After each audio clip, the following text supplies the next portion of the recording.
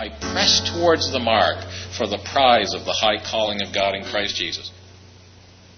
There are some people who profess to be Christians who are living for the wrong world, who are living to satisfy their own desires, whose God is their belly, who live for time, who live for material things, live to satisfy themselves, living to be comfy, living to take it easy.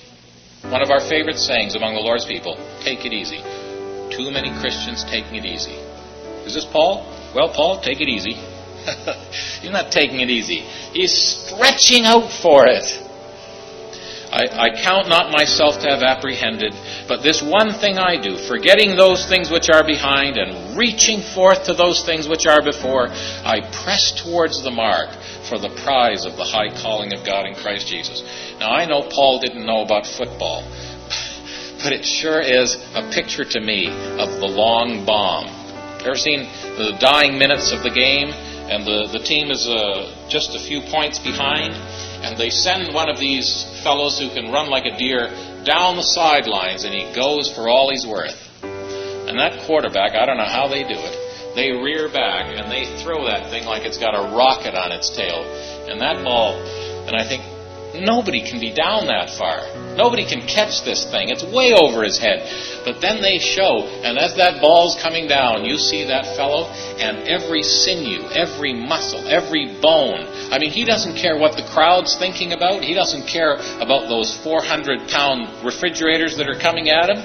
He's got one thing in mind. He wants to make contact between the tips of his fingers and that pigskin. And he stretches, and you see some of them throw themselves as far as they can, and they catch that thing on the tip of their fingernail. I think that's the picture here. Paul's not sitting in an armchair thinking, I wonder what the will of God is for me here. Sure, it'd be nice to know.